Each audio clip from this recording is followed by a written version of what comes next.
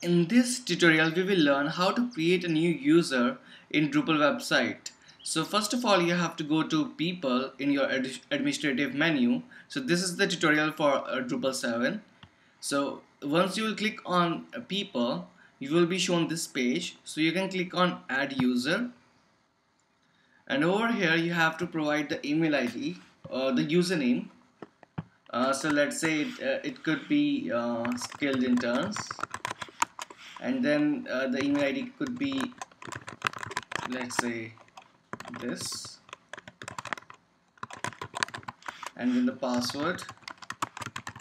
Ensure that password has good strength so that it cannot be cracked easily, and then associate any roles which you want. So in case you have created multiple roles in your website, then you can choose, okay, which one of those will be given or assigned to this particular user.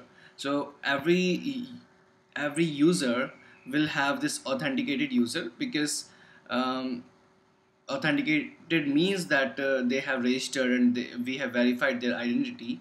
So now if you want to make this user an administrator, then you have to check this one, or else don't.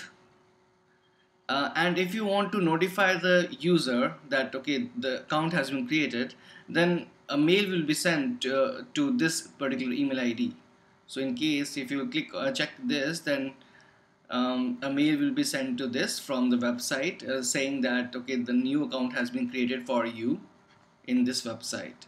Now click on new, create new account. So it says that unable to send email ID because this is a localhost and we have to configure that. But if you will use server, web server, then the mail will be sent to the respective email ID. So this is how we create the new user. So if you go to people, then we can see that skill interns is there, which has been member for 22 seconds, and the status is active, which means that the user can perform tasks which his or her role has the permission to. So in case you want to check the permission of particular role, then you have to go to people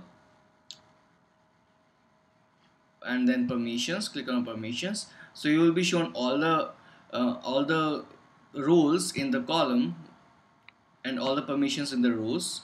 So we can say that, okay, view the administrative dashboard, only administrator is allowed to do that or perform that task, and anonymous or authenticated user is not or are not. So same goes with the different kinds of text formats. So we are giving access to only filtered HTML text format to anonymous user and authenticated user, while other text formats like full HTML, PHP code is not given to anonymous or authenticated user because it can have security implications. So that was the process of creating new user in Drupal website. Thank you for watching the tutorial.